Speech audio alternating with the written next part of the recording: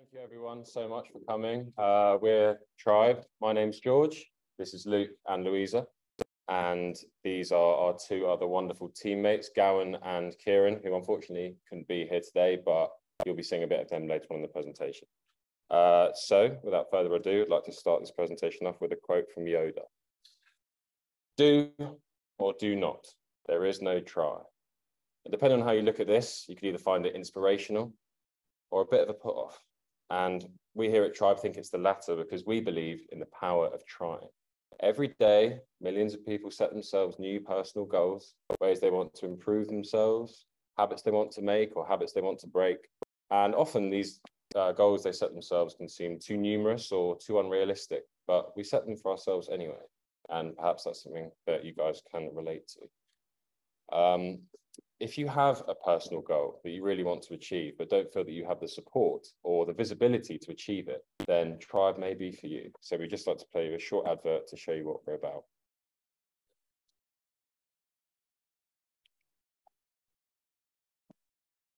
Oh, there's no sound, John. Okay, strain your ears.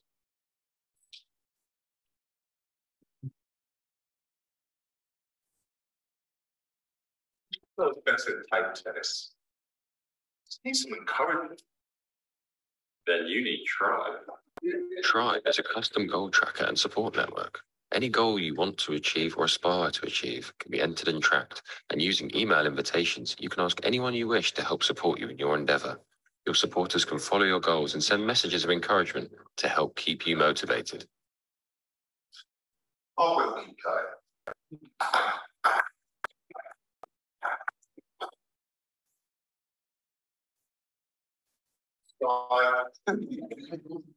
The wonderful Gowan, everyone.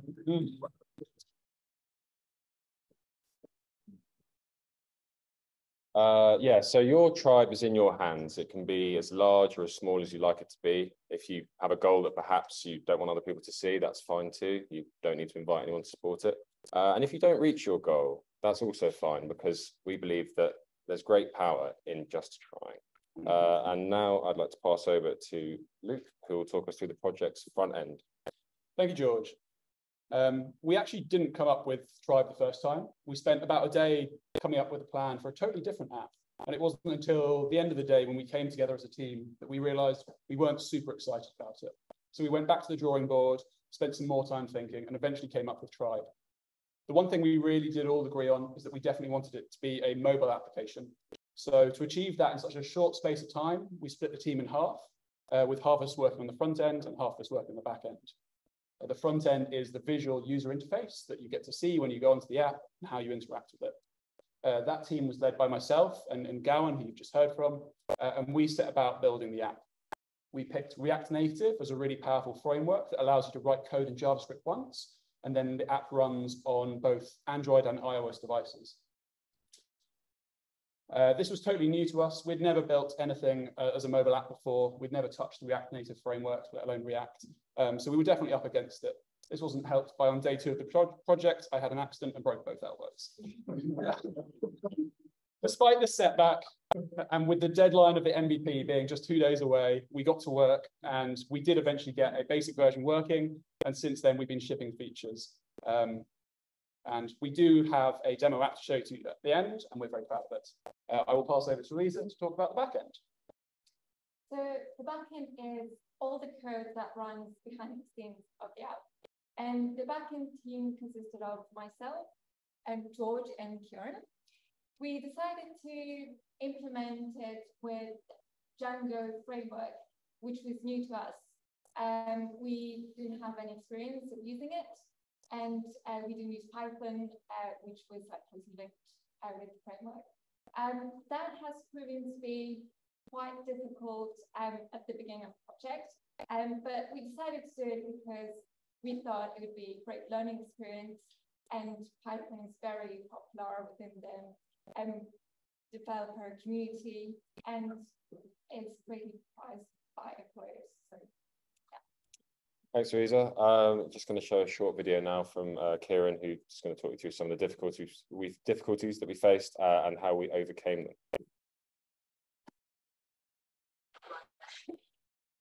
Hello, everyone. Sorry I couldn't be there in person to speak to you all today and present our project.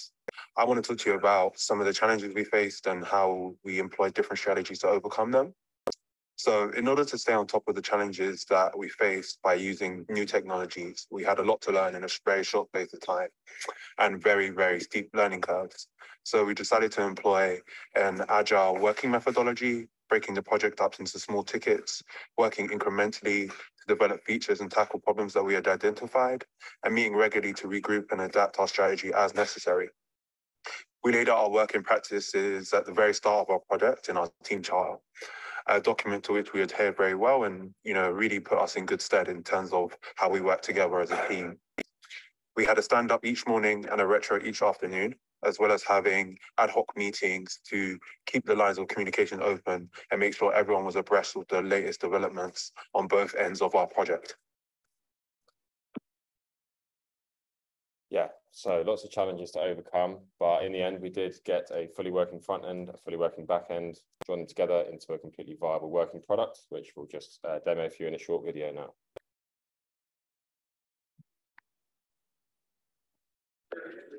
Welcome to Tribe. Here we're just logging in and you can go in and create yourself a goal. So here I'm trying to drink more water. And the thing's really cool, you go into your goal here and then you can add the email address of someone you'd like to support you in making this goal. And as you see, it turns up in my email. The other user then logs in and then they go to their page supporters, go into the goal. They can now add a supported message and send that. And as you see, that comes up within the goal on the original user's app. And the user can also increment their progress on the goal using the plus sign. And you'll see that the status also updates on the home screen. I hope everyone here is drinking enough water in this hot weather. Thank you very much for coming to our Tribe talk. We hope you enjoyed it and happy to answer any questions.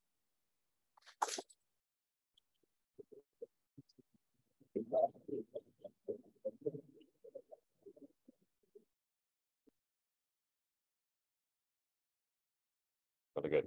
Thank you.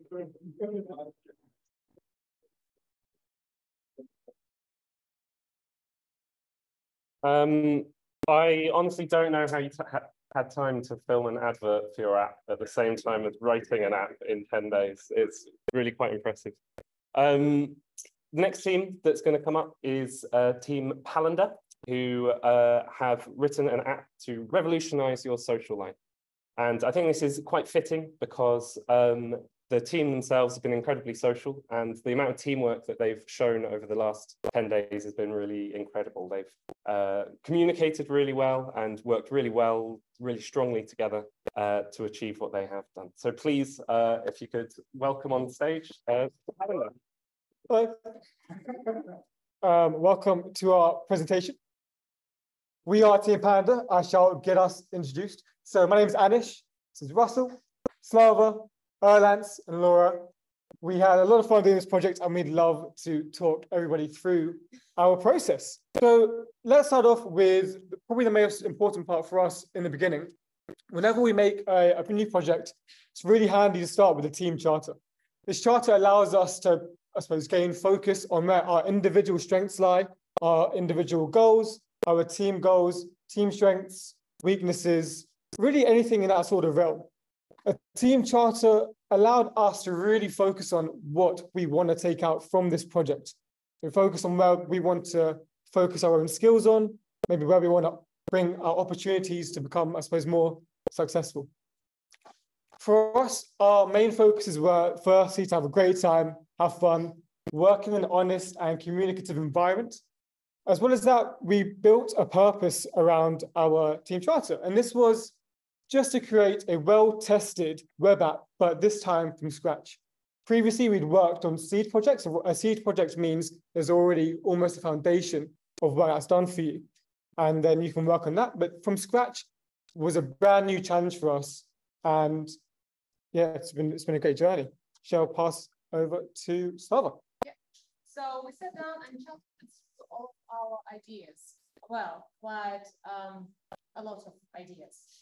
So after checking around ideas, we came up with the basic idea of calendar. So people live busy lives. Wouldn't it be great if we could compare schedules and find days where people are free to do something?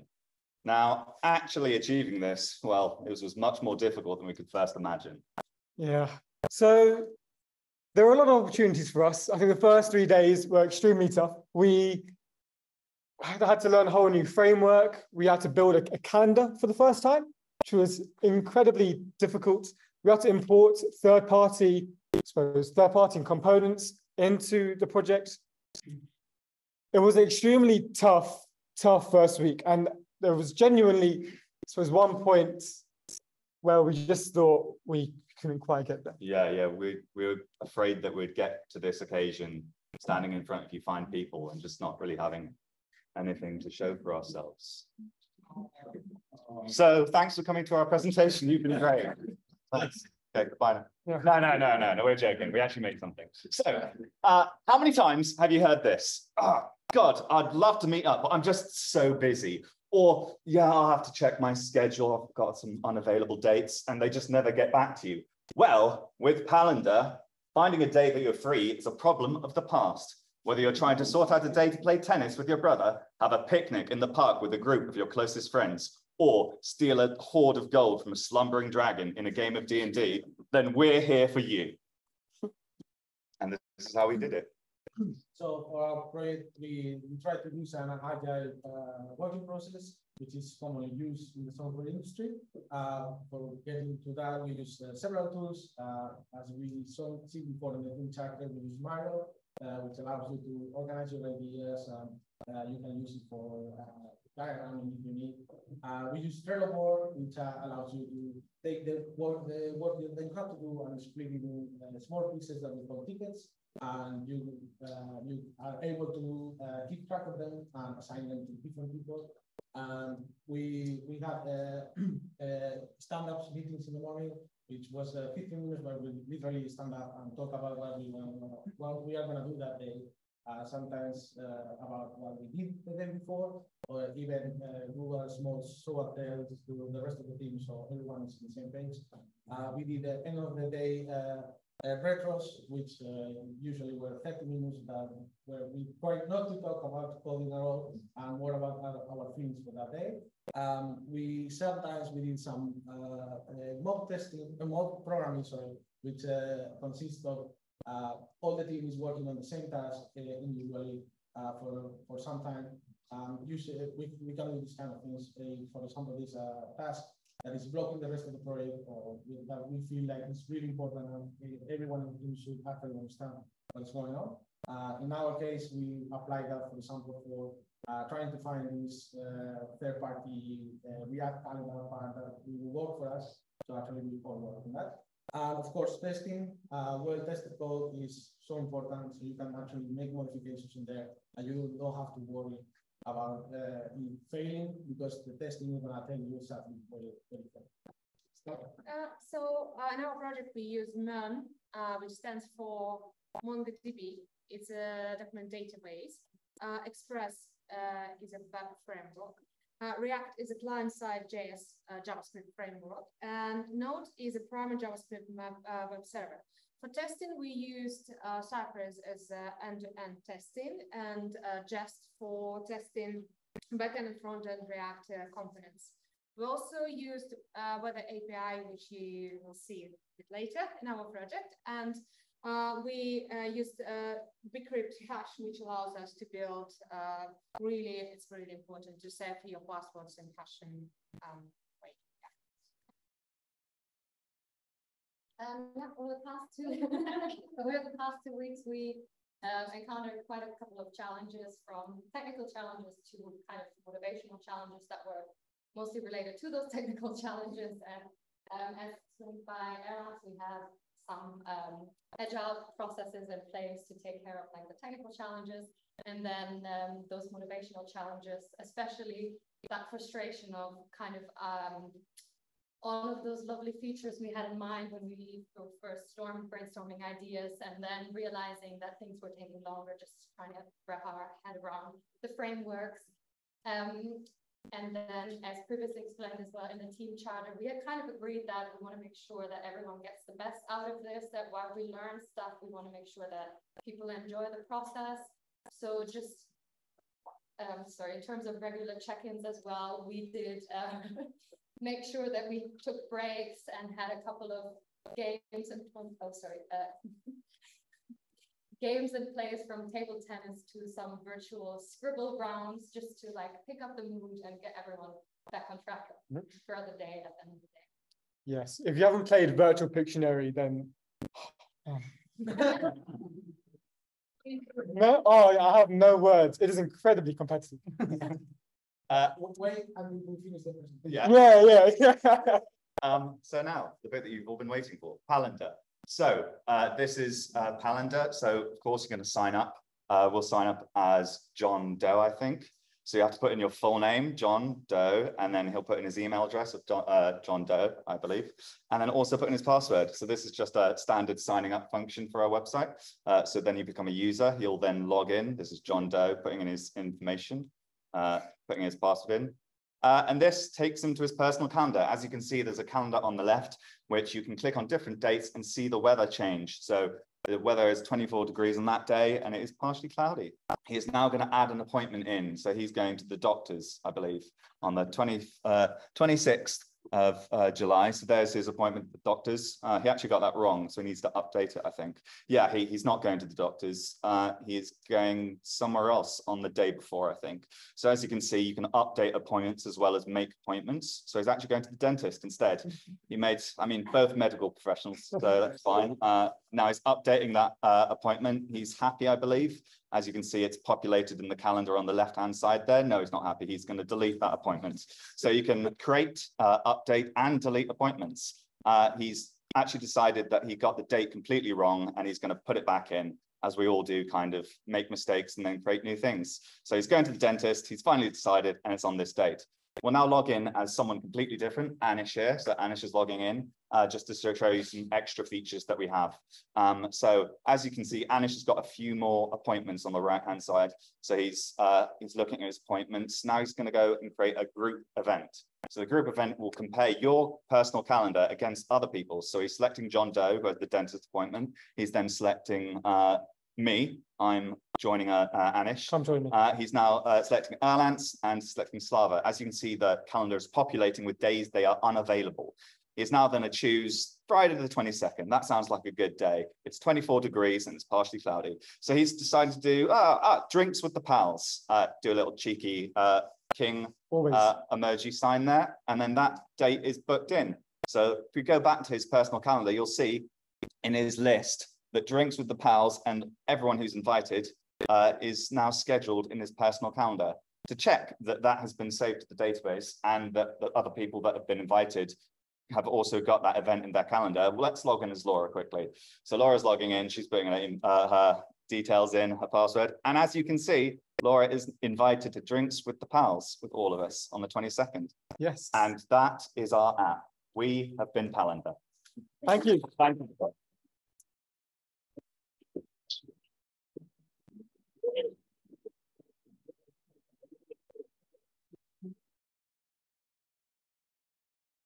Thank you, Team Palindar.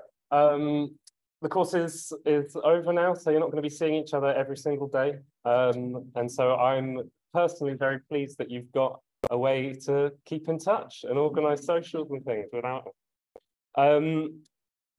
The next group has really impressed me over the last 2 weeks, specifically with their commitment to bringing everyone along in the project, making sure that everyone understands all of the code and that no one's being left behind at all. The kind of camaraderie in this over the last 2 weeks has been really amazing to see. And the app that they've produced is a testament to that and a testament to what you all really can achieve. And it's absolutely fantastic to see.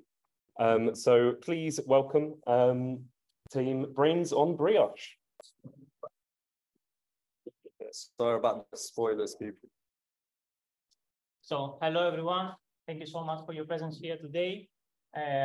We are going to showcase you what we made. And let's start first with the team. My name is Alex. We also have the genius art team. We also have Farzan, the soul of the team, our amazing project manager. Jimmy, and also the one and only Stevie.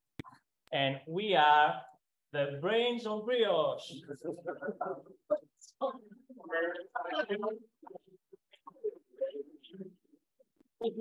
Disgusting, but we can assure you that it's not because we tried it and it's delicious. So, let's talk about our work and with the team charter, how we organize ourselves and how we decide to work on. So every morning we were starting with our stand-up when we were assigning the pairs, and we were discussing and planning what the tickets we're going to work on. And at the end of the day, we had the retro where we were evaluating on our daily progress.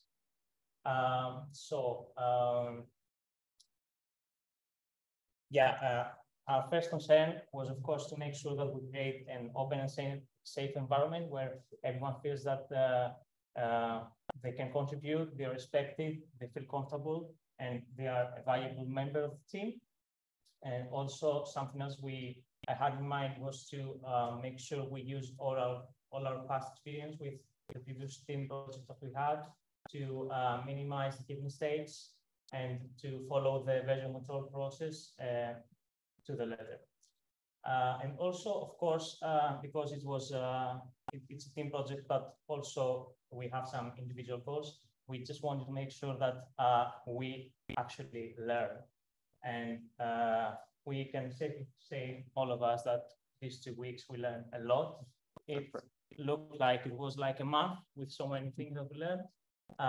And also, I would like to thank our coach, John, of course, for his massive help and his great advices. He's an absolute rock star. So I think everyone in this room, like the April cohort, agrees to that. Yeah, I'm going to hand over to Stevie now. She's going to talk through about the concept of integration players. Thanks, Alex. So as you can probably tell from our title, we're just 5 guys brought together by a mutual love of offal. Or to be more specific, the core ethos of offal, which is waste nothing. Modern life is geared towards waste. We get the majority of our food from the supermarket with little thought as to the resources and labor that's gone into bringing it there. We bring it back home, cram it in the fridge, and often we end up throwing away a lot of it, either because we simply forgot it was there, or it was just a really hot week and we decided we were only eating apples. It doesn't really matter. The point is that this is the concept that was sort of in which our app was rooted. We wanted to create a product which would allow a user to keep track of the contents of their fridge and also reduce the amount of food that was ending up in landfill. We also thought it would be good to cater to a user who might have an emptier fridge. So actually that is the user whom we will be thinking of in this example. So I want you to imagine that you come home, you open your fridge, and you see within it 2 items, brains and brioche. You might say this is a somewhat odd combo. I would counter by saying that it's not quite as odd as deciding to keep bread in your fridge, but that's neither here nor there. The point is, what is the point? The point is, let's just imagine you're frugal at the meat counter, but you appreciate a sweeter loaf. And this is where Brains on Brioche, the app, comes in. With Brains on Brioche, you can keep track of the contents of your fridge while consistently coming up with interesting is definitely the word, interesting, exciting recipes of varying degrees of quality. You might be disgusted, you'll never be bored.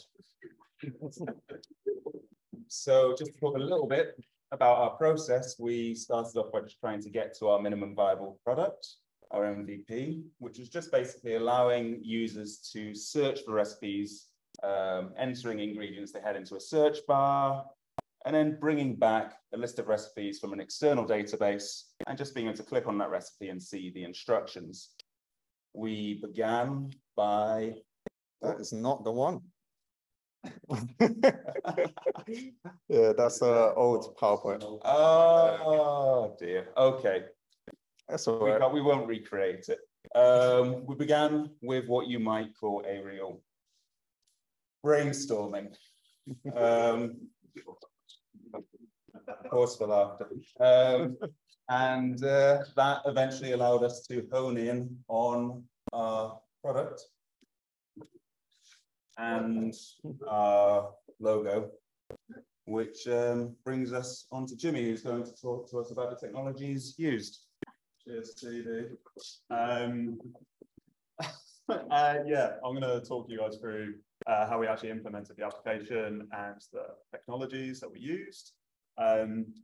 So in the end, we used quite a few different technologies together in Army to kind of create our application, which at times was a bit overwhelming. But yeah, in the end, we managed to get them to gel together to create products that we're really, really proud of. So right at the start of the project, we decided that we wanted to write the application using a MERN stack, which is just a really common and popular way to write a website.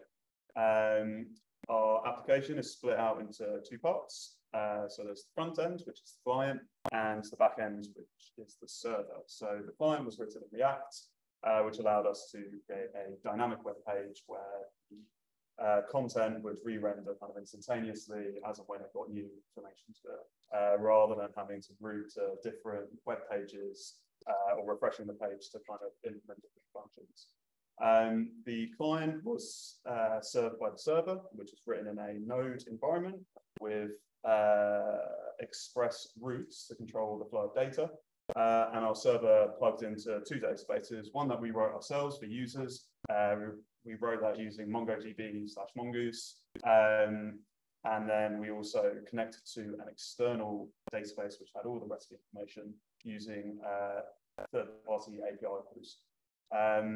That is our application in a nutshell, but Farzan is going to show you it in action. I just hope that this works, guys, so please bear with me. So this is our application right here, Brains on Brioche, the no waste revolution.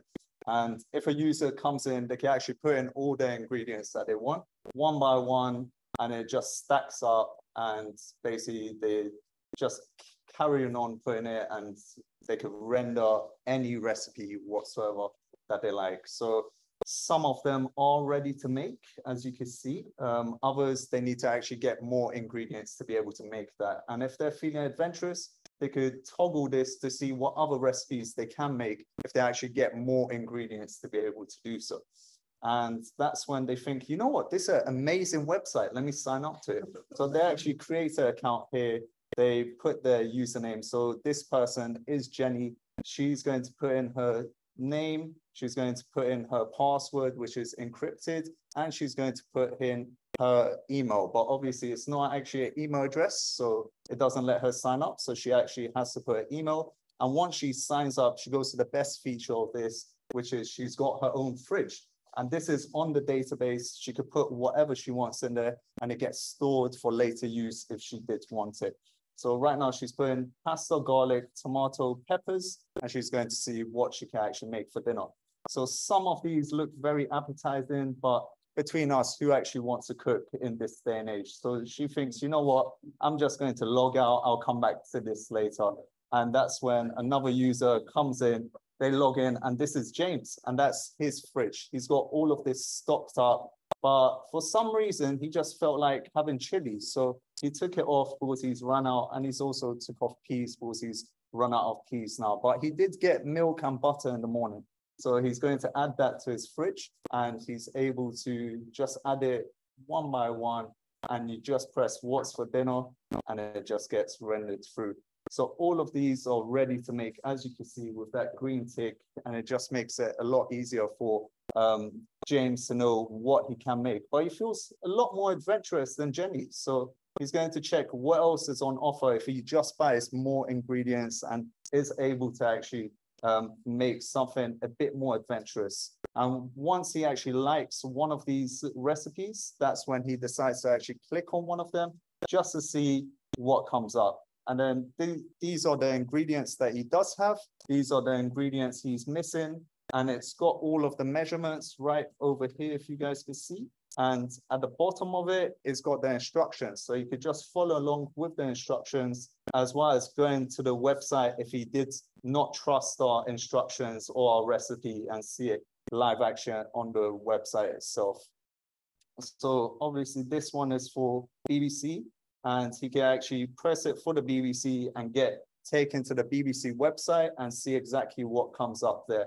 And he's got all of the ingredients, all of the recipe, everything that we've got on our website. It's there as well. So he actually trusts Brains on Brioche for once.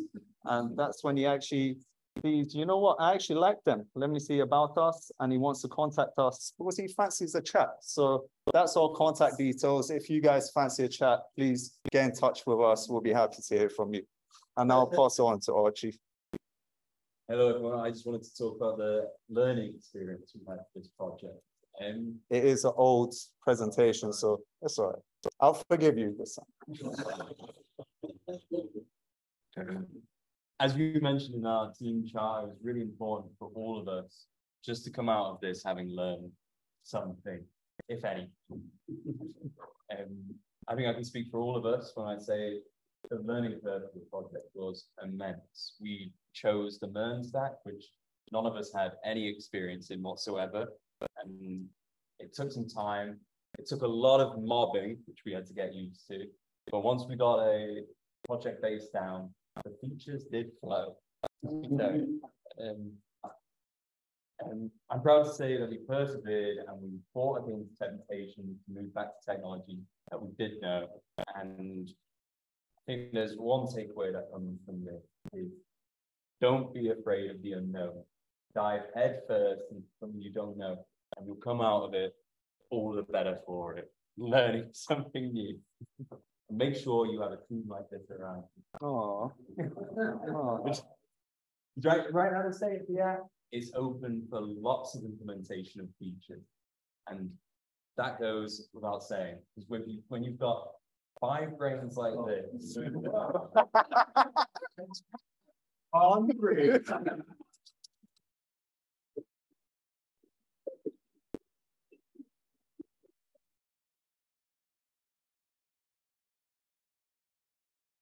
Any questions?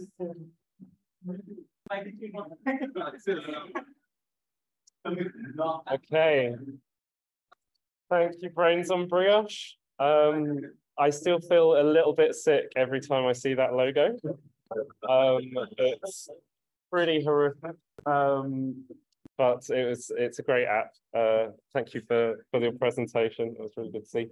Our last group today set out to learn a whole bunch of new techs and to make electric cars more interesting and make the usage of them more interesting. I think they've succeeded on both counts. And so I'd like to welcome up onto the stage the Technology Brothers to demo their app, TimTom. Hey everyone. Yeah, we're the Technology Brothers. Every time, sorry, no, we're not. Thank God. Yeah. Every time I hear that, it becomes more apparent how terrible a name it is, but it's on paper now. So, but we're made up of Simon, Sam, Tom, and Tim. Our product is called TimTom, which is in no way obviously a rip-off of TomTom, objectively terrible provider of navigation services. Our product helps you get around better in your electric vehicle, essentially. I'll pass over to Sam to explain a bit more. Yeah, so our problem, when you have an electric vehicle, long vehicle trips, realistically, they take multiple charging stops. So it's about half an hour to an hour for an average car to fully charge. So why not, instead of spending all that time in boring service stations, things like that, why not stop somewhere more fun, somewhere you can actually do something?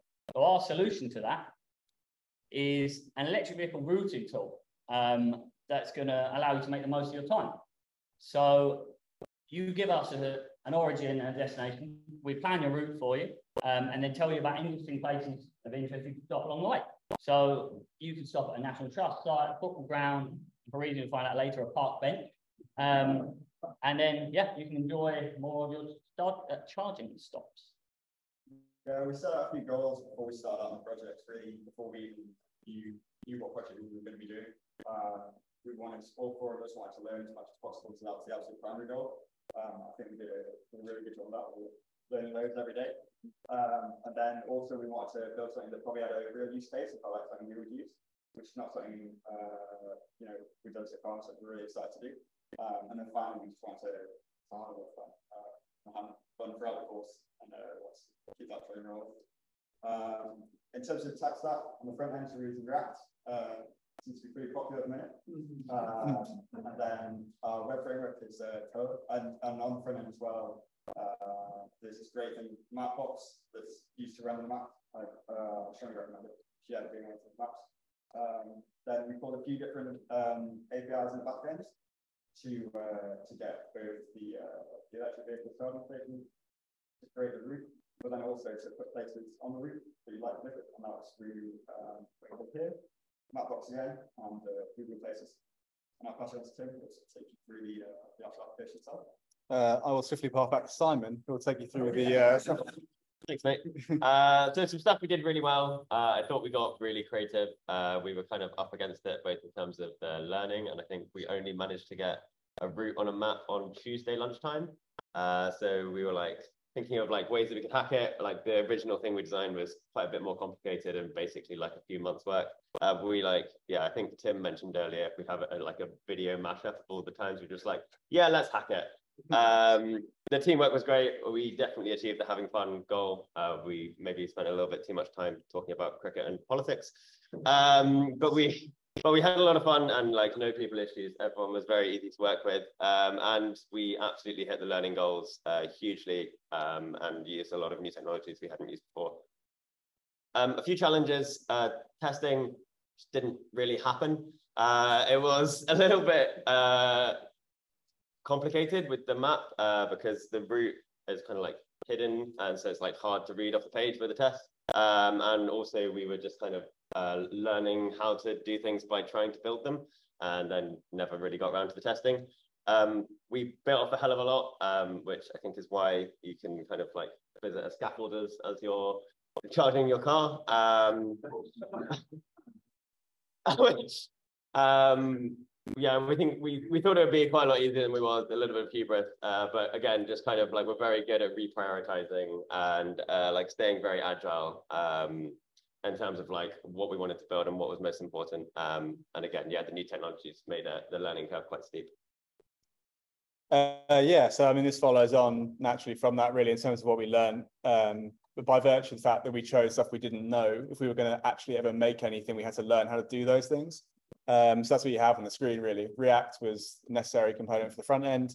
The APIs, which are the things we use to get data from external sources, you know, using one is kind of fine and you get taught to that in Makers, but using 3 or 4 at the same time and sort of juggling the data you get back and stitching it together so you can work with it is challenging. And yeah, we did really well at that. And then async is a bit of a jargony thing, but these things take time, so you can't just queue one up after the other and expect it to work. You have to handle it in a way that tells it to wait for each other, and it's tricky. So we got that down to a T. And then, yeah, this is a bit jargony again, apologies, but all the gubbins to go with the new technologies we used, they were new, we got our heads around in a really good way. And that takes us on to our demo. So before I kick it off, I'll just explain a little bit what we're looking at. So ours is a single page web app. There are no different pages, this is it. And you got obviously the UK here, hopefully that's familiar. And this is the modal where you put in your information for your trips. So I'll kick it off and I'll try and talk through it. It goes really fast, so I'll just go auctioneer mode. Yeah, so you start off, you can put in your origin and you can type in anything basically. We have a geocoding service that will take a place, in this case London and St Andrews, and derive some coordinates for it, which our services use. You then pick your car, so we're going for a Jag initially here. Starting with 80% battery, we hit go, the service start running, and it's going to build a route for us, and it's going to put on that route all the places we need to charge our car, which you can see at the waypoints on it there. You also get the things you can do at these stops. So these are little waypoints. We need to do a bit more work there to make it look presentable, but you get the gist, and that these are all things that you can and can't, well, you can do if they're open anyway. At these waypoints, there's some scaffolders, like Simon said, if you need some scaffolding done. and it shows you out for the whole route. And I think we'll demo a little bit more of the functionality here and doing the same trip, same vehicle, but with a different starting charge. So you might have 80% when you start, you might have 10. Obviously, your route needs to change if that's the case, because you aren't going to get far if you're trying to get out of London on 10%.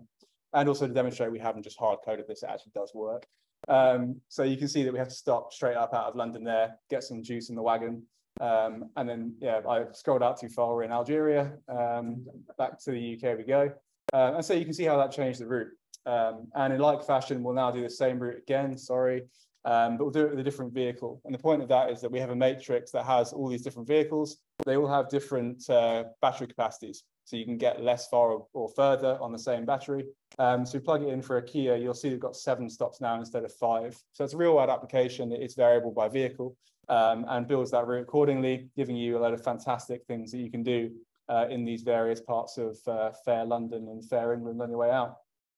I think we're about to flip to mobile mode, so it's fully responsive. It does work on mobile. Obviously, it looks a bit busy sometimes, but that's just data for you. We're starting in Cardiff this time, and we're going to go to Morpeth in Northumberland. So a bit of cross-country stuff. And to really show the variability here, we're going to use a vehicle that has a tiny battery capacity in the Ego Live 40. Not really built for this, but hey-ho. So we've got 75% battery, and we're going to chuck that route in. And you'll see that you've got to stop 18 times. I think if anyone does this, then more fool you, frankly. Like, get a train. Hello.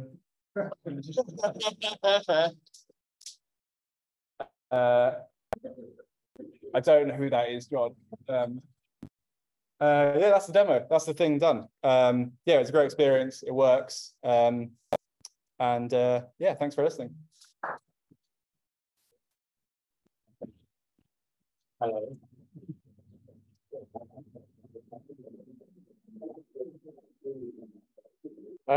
Thank you, Technology Brothers. And thank you to all of our teams which presented today.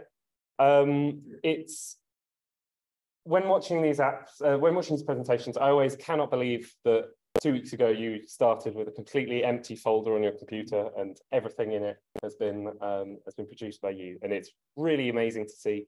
And you've done really well to produce them. This isn't. While this is the end of the course, I said this a little bit earlier, while this is the end of the course, there's a lot left in your maker's journey. You'll be moving on to the job hunting side next week. And I'm really excited to see where you go next and what you build. So if I could get one more round of applause for all of the teams.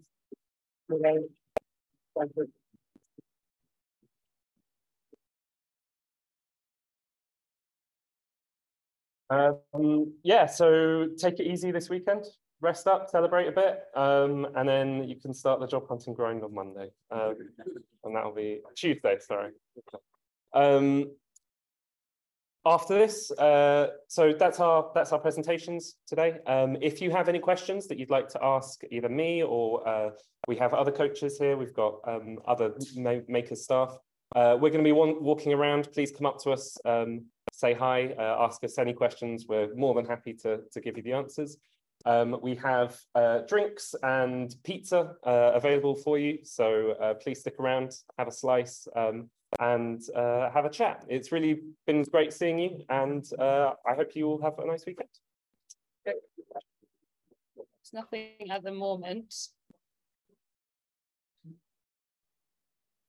Maybe, Leo, you could start off by talking about some of the coding languages that we use. Yeah, sure. I can talk a bit about that. So we have mainly on the course, on the programming languages, we start mainly with Ruby, which is quite a simple language to start learning the main programming concept and the main software concepts, which is a good language to learn. And then around half of the course, around week 5, 6, people tend to move to JavaScript, which is good because it allows you to learn early on a second language and also to discover something a bit different. And then it becomes easier for you to learn your kind of third or fourth languages. And in final projects, often people use technologies that are not covered on the course. But yeah, it's mainly Ruby and JavaScript. I believe that we have some questions now, actually. Yeah. So from Anonymous, Is any of the cohort neurodiverse, and if so, what practical support do you offer during the learning journey? It's an interesting question, actually, because we recently, our team did a sort of workshop on neurodiversity and how we can better our practices in terms of like our students and our staff. There's lots of things that we're planning to put in place, different styles of interviewing, video interviewing, but in terms of the actual curriculum, that might be something for Leo to cover. Yeah, definitely. Most of the curriculum is text-based, but we also now have a lot of YouTube videos and demonstration videos as well, which obviously, like, the spectrum of like neurodiversity is like really big, and I guess our goal is really to tend to have a curriculum that allows for more neurodiverse people to have all this range of mediums they can use. In terms of support, we definitely have some resources, and that has been helpful to support some learners that were neurodiverse in the past. But again, like this is something that we constantly try to improve by training ourselves and by using some resources to get better and supporting a wider diversity of people on that spectrum as well. Thanks, Leo. So the next question is, could you please repeat the information mentioned about the 15th of October? Yes, so on the, I think it was maybe the 10th of October. I mean, I don't know if this was about the pre-course dates and the actual course start dates, but basically for every cohort, you have a month, which is a little bit later than what it would be full-time learning. And so for October, the pre-course would be the 12th of September, and then your full-time would be the 10th, and that would be run a hybrid. So if I'm correct, Leo, it's 2 weeks on, 2 weeks off? Yeah, that's kind of, I mean, we're kind of moving to a more hybrid kind of system where even if you have on-site weeks, you don't necessarily have to come in, because we still run the session on Zoom to allow for like people who want to come to the office to be able to come in and to kind of join on site, but also for people being remote, maybe you live far from the office, maybe you can't come on that day, to still be able to attend the sessions. But overall, it's kind of like this 2 weeks on, 2 weeks off, but it's also allowing for more flexibility in terms of whether you want to come in or not, or whether you can come in or not. Thank you.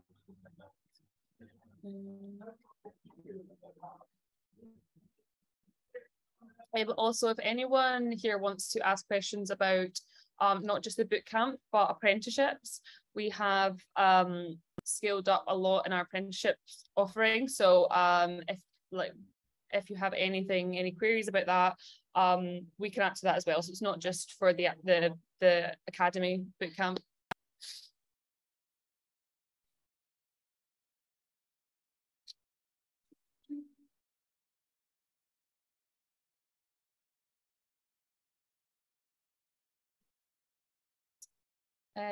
How frequently are opportunities set for the apprenticeship?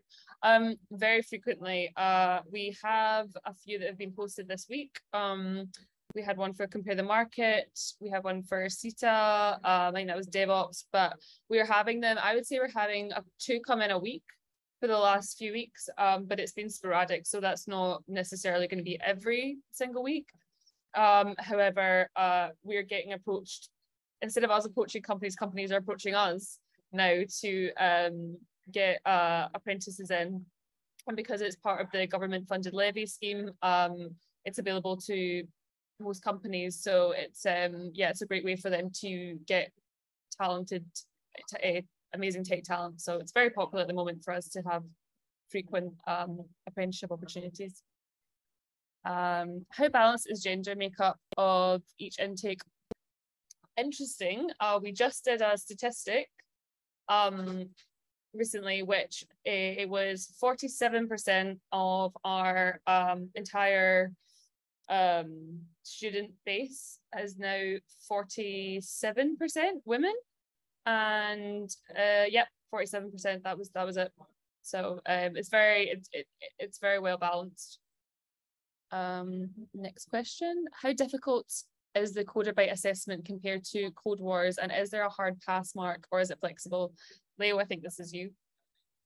Yeah, I believe it's hard to say how that will be more difficult than Cohort because I guess it would depend on like your own experience through it and maybe your previous experience in programming or non-experience in programming. I believe they will be on the same level of difficulty. Maybe that's something that someone from the admissions team could clarify and maybe dive a little bit more in. But I believe that they will be on a similar level of kind of difficulty in there. I don't think it's a hard pass. I think there's a little bit of flexibility depending on, what you've done and your specific like conversation with the admissions team. But again, that's something that they could maybe give a little bit more info on. But I think there's some, flexibility in there as well to be confirmed by them. Thank you.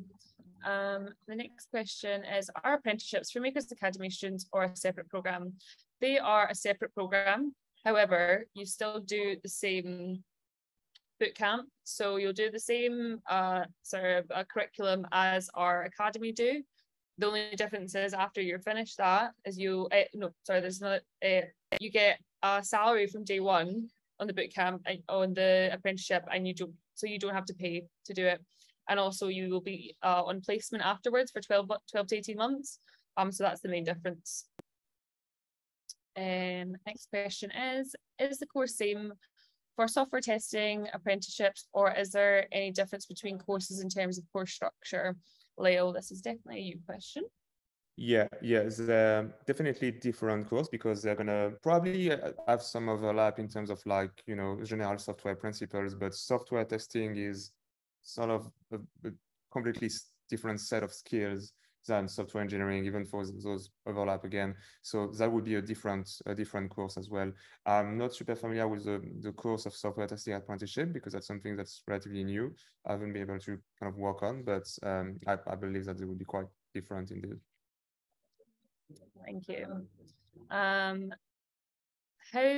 Next question, how would you describe the culture of Makers / classes and sessions?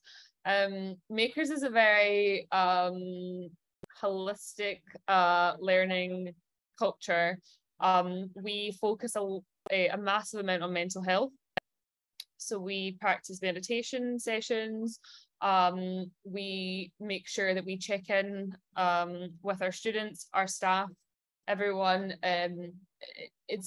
We care about mental health above most things, and that goes like from the coaches to the SMT to everyone. We just we want to make sure that because it's such a difficult course, we want to make sure that you're coping well with it, and we are doing the best we can to help you with that.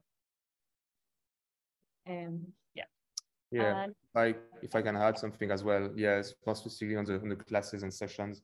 There's really this like EQ part of the curriculum. What we tend to call soft skills in the industry are as if they are less important, but actually they are probably as important or even more important than the technical skills themselves, because this is really about who you're going to work with, who you're going to learn with, and it's all about creating this kind of safe and really stimulating learning environment for everyone, where everyone can learn, everyone can grow, everyone can feel like they can contribute, and it's about really creating this space, which is really more important than the contents and the curriculum itself. It's all part of the curriculum, and we're really trying to kind of add this into all the sessions and all the different parts of the course as well, throughout the course and even beyond that as well.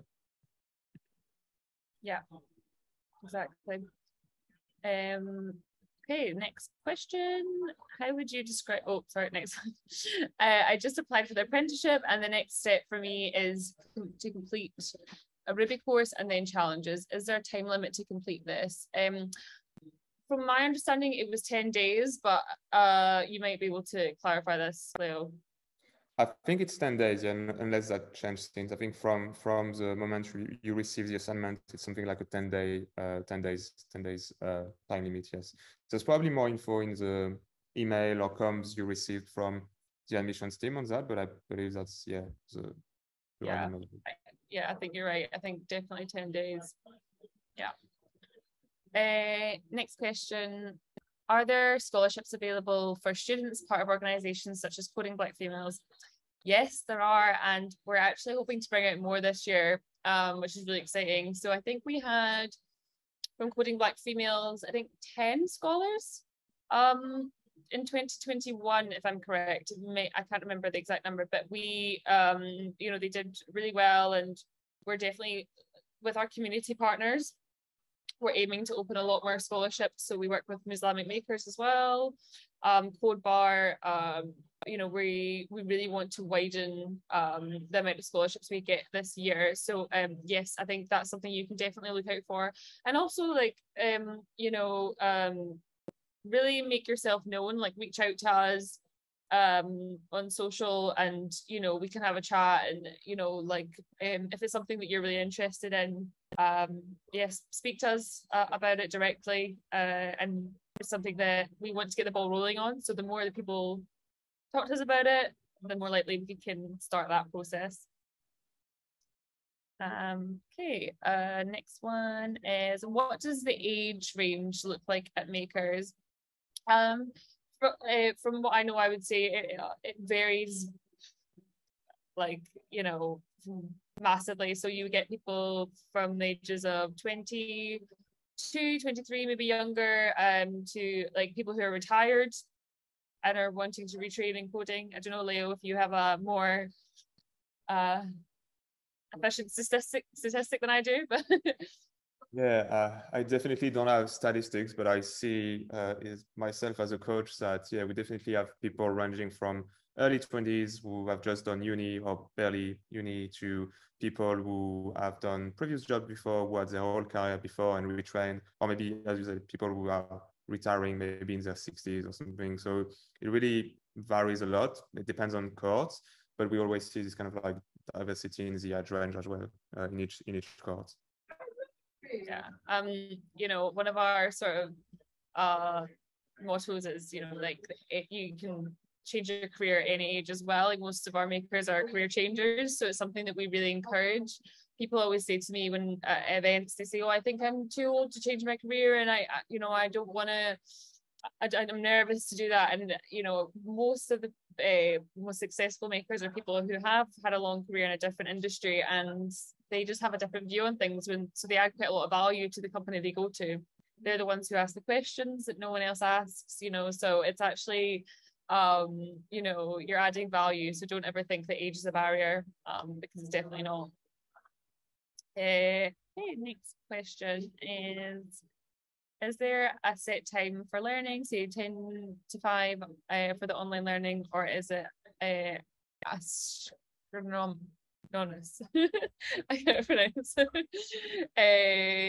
Sorry, Leo, that's definitely you question. Yeah, so usually, yes, it depends on the pre-course, which is the 4 weeks up to the main course. It's mainly self-led, so you would work on a set of exercises, challenges for those 4 weeks. You could have like you would have some support from a coach, but that would be mainly self-directed. So you kind of organize your own hours and can do it a bit part-time as well. However, the main course, which is the really 12 weeks of the immersive course, are really full-time, and it would be something like, yes, 9:30 to 5 or to 6, depending on, but kind of like office hours really from Monday to Friday. And what will happen is that usually the morning would be kind of reserved for coach-led sessions, workshops, coaching in general, these kind of things. And then the afternoon would be for more like individual challenges or pairing on challenges, depending on the weeks. It can be teamwork weeks as well, where you work in projects. But in terms of hours, that would be kind of like, yeah, Monday to Friday, 9 to 5 sort of time. Yeah. The next one kind of feeds off that question, actually. Can I work / freelance at the same time during the 12 weeks? We really encourage people to sort of prepare for the course as if it's a full-time job, because it is a lot of work and it is really mentally straining. Some people, if you're, you know, like if you were doing, say, evening work or at the weekend, possibly. However, I think it's one of those sort of things where you have to commit fully. Otherwise, you might get burnt out, and it might end up the course might not be successful as you hope for. But Leo, I don't know if you have anything to add to that. If you've had any students that worked at the same time. Yeah, that might be really rare, but definitely usually we would advise against, because the course is like a really full-on experience. It's really like a full-time learning experience, and there's a lot of like challenges, a lot of work that goes into it, and you really need to have your kind of full attention on it. And but at the same time also making sure that you have time to rest, to have good nights of sleep, to rest on the weekend, because that's really important as well for learning. So yeah, in terms of like managing time, it's probably best to really keep all your time dedicated to the course to make the most of it. Yeah, definitely. How is the best way to prepare for their apprenticeship opportunities, making projects? From mine, I think the best way to prepare, obviously, is doing as much practice in the code as you can for the assessments. Making sure that you really research the company that you're applying for. But yeah, in terms of maybe like the technical side, Leo, I don't know if you could offer any advice. Yeah, I guess the best way to prepare is to, well, first do those Pod Academy Ruby course, Podwars, katas, and the resources that we usually give before the whole admission process. But at the same time, anything that you can kind of put your time on, resources, maybe doing some projects, yeah, maybe doing some more challenges, maybe trying out things in there, depending on the time you have and the energy you want to put into it. Anything that relates to like you getting practice with coding, with programming, or with software in general would be a good way to prepare, aside of those kind of like core things that we give you.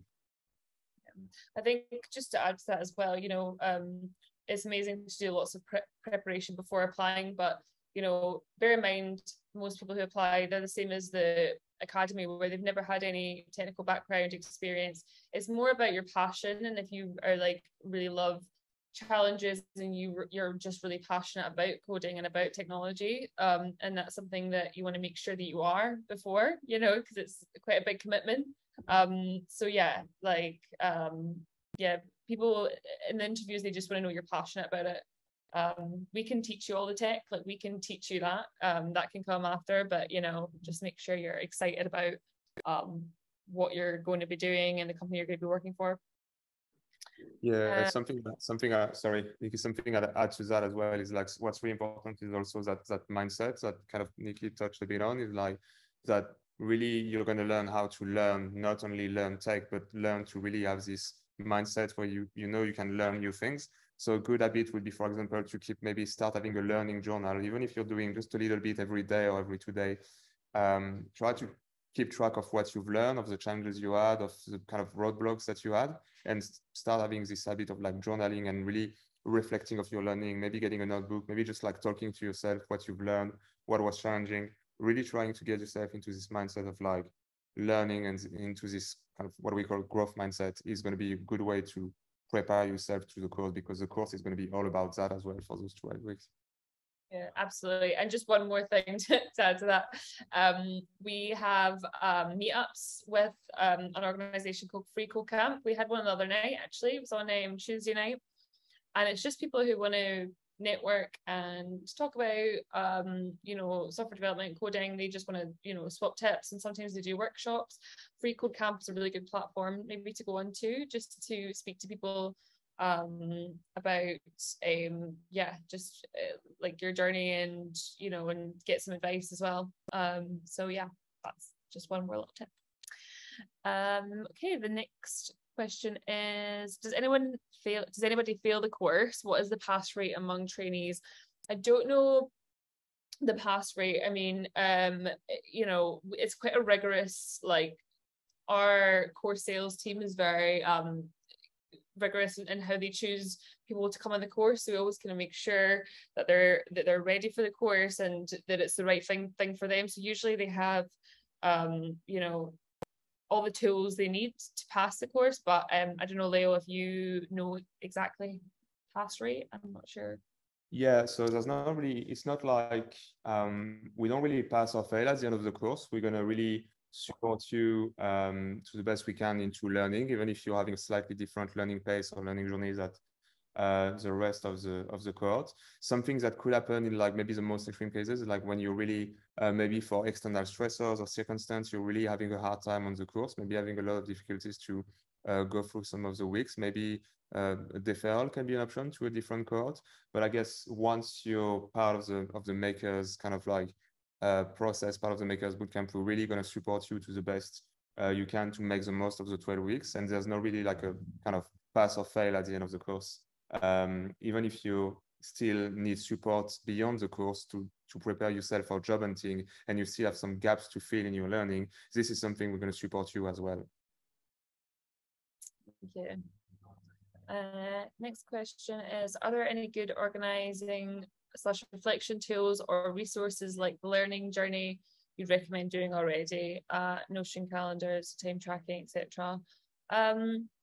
There's, I mean, none that can come to mind for me, but we are going to be bringing out, interestingly, we're working on a meditation journal right now, and it kind of talks about, like, you know, we always talk about makers celebrate the small wins, and so it's kind of like every day sort of tracking, like, even if you didn't do something, you know, astronomical, it's like the small wins. And that's something we encourage to do. And I know there's a lot of meditation journals, which it's not all about meditating. It's like, it's just about sort of expressing what you've done that day. But yeah, I don't know any specific ones or apps. Do you know any, Leo? Can be anything really. It doesn't have to be anything specific. Like, it depends on people. Some people really just like to keep it to, you know, a notepad, or like a virtual notepad or physical notepad, or something really simple. Some people like to keep a blog, like a full blog during the course. Some people blog every day or every week. You can use, Notion, you can use calendars, you can use time trapping, you can use something a bit more structured, like a to-do, if that's more your thing. I know that for me, I like to write on notepads or stuff like this, but that could be different for other people. So yeah, really anything. You can experiment with those different things before really finding the ones that really works for you, and that's probably fine. As long as there is this action of like really reflecting, keeping track of things, and really getting a habit out of it. It doesn't really matter the format you have, because you will find the ones that works the best for you. Yeah, definitely.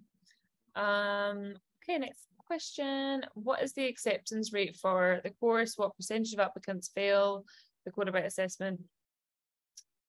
That's a tough one, actually. Usually we have a course salesperson on this call, this would be perfect for them, because they probably know exactly how many. Interestingly, I don't know the answer to this question, but I will say that you can apply to the course as many times as you want. And what will often happen is people will, maybe not often, but sometimes people will fail, and we give them feedback. We keep them on track. We keep them going. We don't just say, okay, you've not passed this, you know, you've not gone to next month's cohort. We try again, we do it again, and you can try, and you try for the next month, and then you try for the next month. You can apply as many times as you want, and each time we give you, you know, as much feedback as we can, and really detailed as well. And it just gives you more time to practice. So on that front, I'm not sure the exact amount, but all I can say is, don't worry if you don't get there first time, basically, or second or third. I don't know if you know anything about this, Leo, or numbers wise. I wouldn't probably add anything to what you just said, because I don't know the number and I don't want to give a fake number. So yeah, I think that's probably it for that one. Yeah. But you know, like, it's some people, I think that the more you try it, the better you'll get at it anyways. So it's, you know, I wouldn't worry about that on that side of things. Okay, so another question is, reapplying, does this affect scholarships if you have one?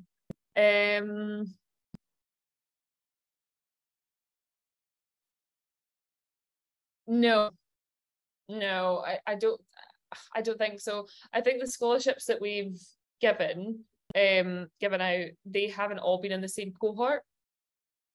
I'm pretty sure some of them have been sporadic. So I wouldn't say that maybe they all haven't passed at the same time. I can't be absolutely certain about that, but I'm sure that they've done their assessments in different periods. So possibly they needed to try again. But yeah, I don't think that would affect your scholarship at all.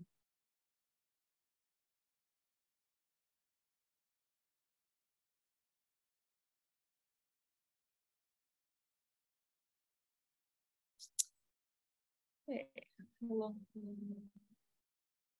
Oh, you're very welcome. Will we give it another like 10 seconds?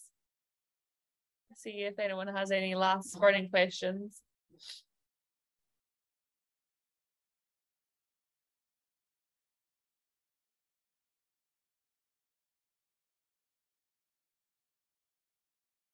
No?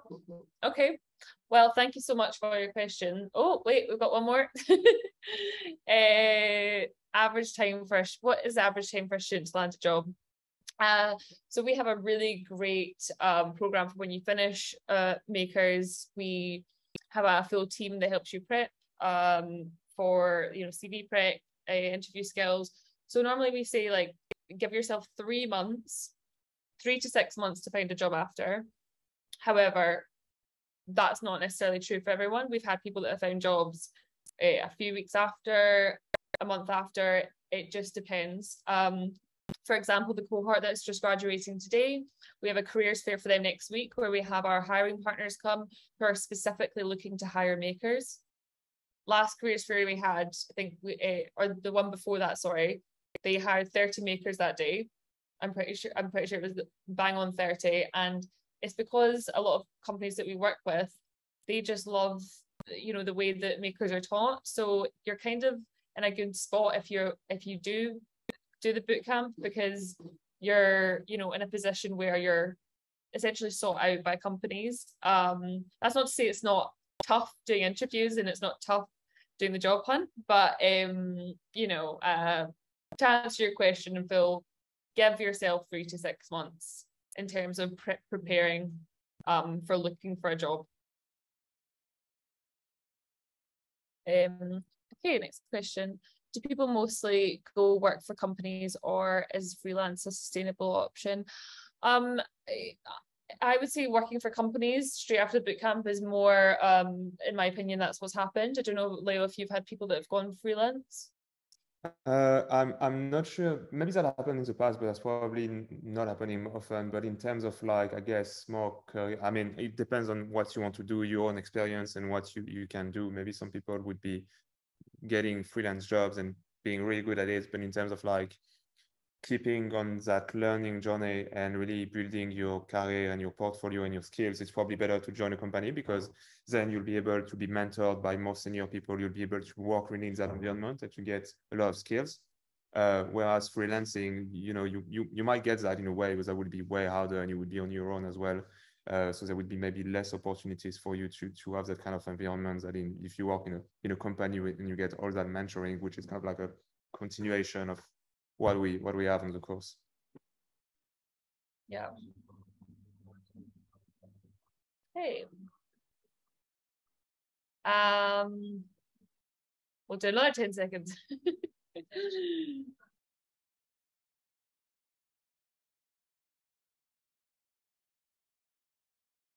Just one message there, it says you're on mute.